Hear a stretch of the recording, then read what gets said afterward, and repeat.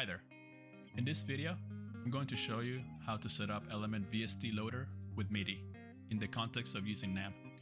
We're going to look at how to set it up, then we'll look at a couple different real use case scenarios where this may be useful. If you haven't watched my previous video on Element and NAM, we went over how to set it up and create a very simple chain using an overdrive, NAM, and Valhalla for effects. We're going to start where we left off in that video. If you haven't watched it and you need to get up and running with Element and NAM, then I suggest you go watch it and then come back. Let's get started. We first have to set up your Midi controller with Element. For this demonstration, I will be using my Akai MPK Midi controller. It connects to my computer via USB, so it's very simple. Some Midi controllers will require a Midi adapter, or you can use your interface Midi input port to connect it that way. Your Midi controller may require drivers, but I found out that most of them are plug and play.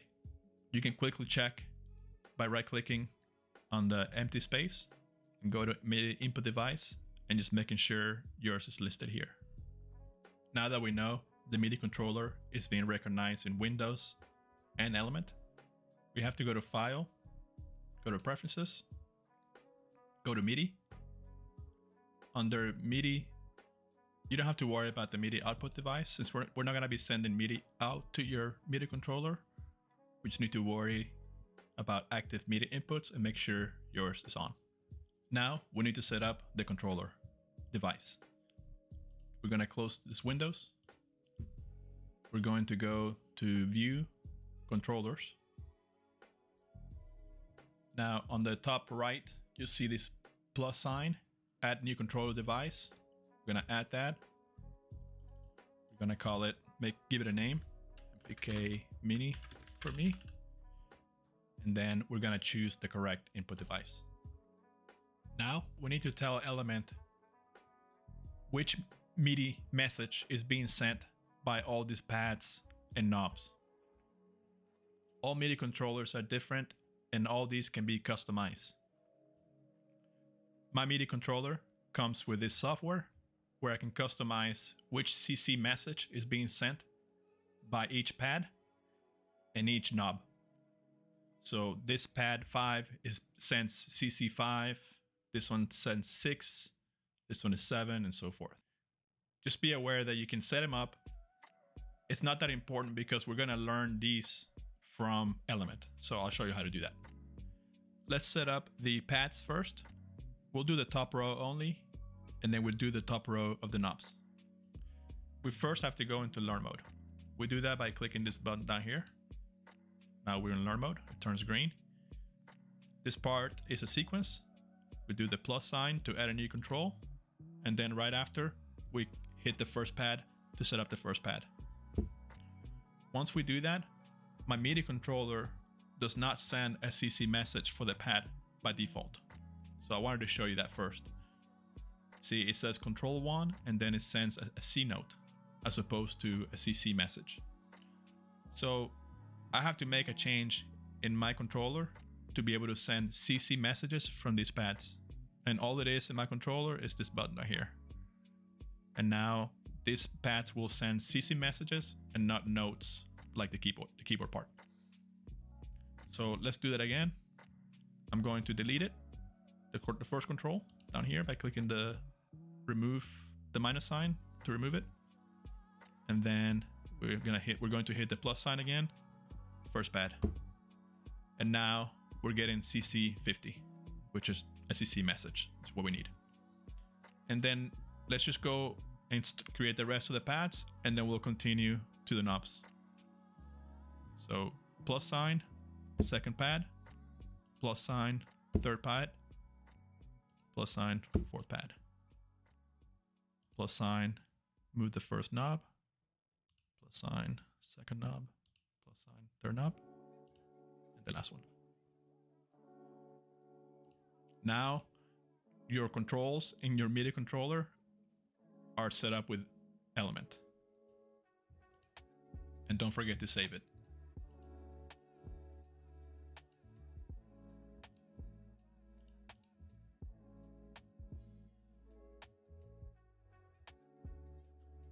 Now that your MIDI controls are set up with Element, let's make that useful. Let's set up the first pad to turn on and off your overdrive. Seems like a very common scenario, right? So we go back to the view to get back to the graph editor. We open the plugin. You don't have to go back to the controller view, but I'm going to so I can show you what's going on behind the scenes. We then go into mapping mode, top right, it turns blue. And then this is a sequence, very, very simple. All you have to do is click the plugin, the button that you want to map, and then you're gonna click the corresponding pad. So we first click on the plugin, and then we click the pad to map it. Now it made that control, that link between the pad and the button on the plugin. So let's test it. You can see, turns it on or off.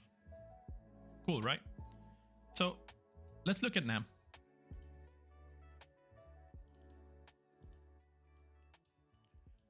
So there are certain things you can map and not map with NAMM.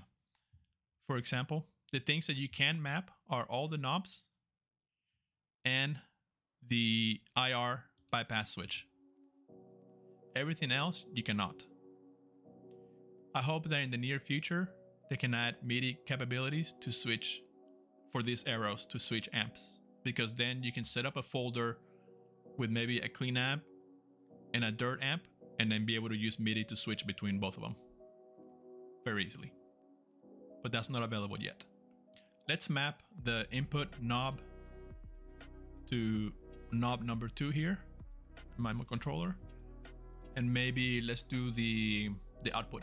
Seems like a good one. Let's do it on the last one. So we're going to do gate on the second one, and then we're going to do output on the last one. So we click on map. We move the knob, the input knob first. We're gonna do the second one, so we move it here on the controller. Now they're mapped together. And then let's go map again. Let's move the output knob, and then now move this one on my controller. My dog is being loud. I'm gonna start over the recording. And then, see, that works. Let's say we want to control 2 parameters from 2 different plugins with 1 pad. Common use would be you have your rhythm sound and you go into your lead, you want to turn on your overdrive and your delay at the same time, so you get that boost and the effects at the same time with 1 button. So let's do that. Let's set that up with the last one right here, with the last pad number 4, control number 4. So it works just like you think it would. You would go to the overdrive first, open both, and this would be a good example because Valhalla doesn't have a built-in button, so we're going to use the plugin button up here in the top left. You can also use it on TSC, but it has a built-in button right here. So first, go to map. We're going to click on the first button for the overdrive. Now that's hooked up, and then we're going to do the same thing for Valhalla. Map. We're now going to click this on-off switch on the top left. Then, so now, so you can see they're both turning on and off at the same time. So that's pretty cool. We'll still have the first one to be just your overdrive.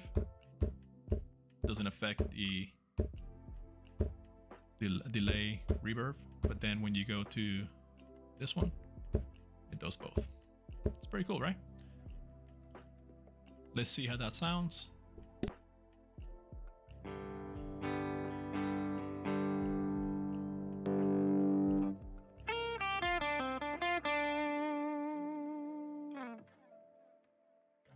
Well, that's it.